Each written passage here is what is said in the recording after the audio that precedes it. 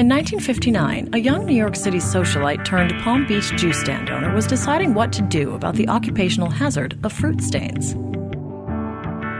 What happened next is fashion history. Lilly Pulitzer created a simple shift dress, choosing a vividly colored print that would match her stains. Like everything else she did, her dress radiated with a style all its own. It was the antithesis of the Palm Beach costume of the day. No girdle, no hose, no hat required. Lilly herself advocated foregoing underwear. Soon, the fashionistas of Palm Beach all wanted their own Lilly shifts, and the fruit stand became a boutique. When Jacqueline Kennedy was photographed in one of Lilly's dresses, women all over the country wanted one. The Lilly, as it came to be known, was based on the first dress every American girl was taught to make in home ec. A sleeveless, semi-fitted sheath that was little more than a front, two backs, and a zipper. What truly distinguished it was the fabric.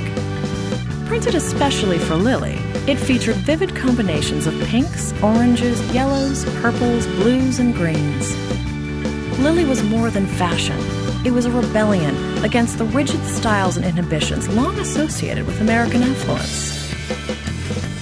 Women passing each other wearing a Lilly shift, flat sandals, and a headscarf winked at one another knowingly, as if to say, "I'm a member of the club." The collection kept evolving. Prints became more expressive, with words and images acknowledging specific academic institutions, events, and social phenomena.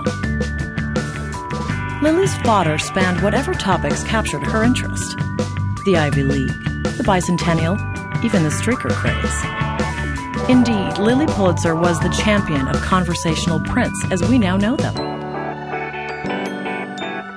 As her boarding school pals married and relocated across the country, Lilly Pulitzer shops opened in Tony towns everywhere.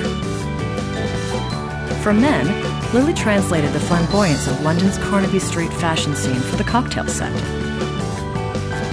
Men and women alike began showing up in full Lillys for dances at the club or drinks around the pool. Party pants became de rigueur in August resorts from Bermuda to Southampton. Without knowing it, Lilly Pulitzer created a mini empire, with the fashion press ultimately labeling her the Barefoot Tycoon. Characterized as much by a point of view about life as an aesthetic on clothing, Lilly is arguably fashion's original lifestyle brand. Lilly continues to embody a free-spirited belief in individuality and self-expression, along with a love of family. The essence of the brand is to appreciate differences while celebrating connections. It's a point of view that's both comforting and liberating.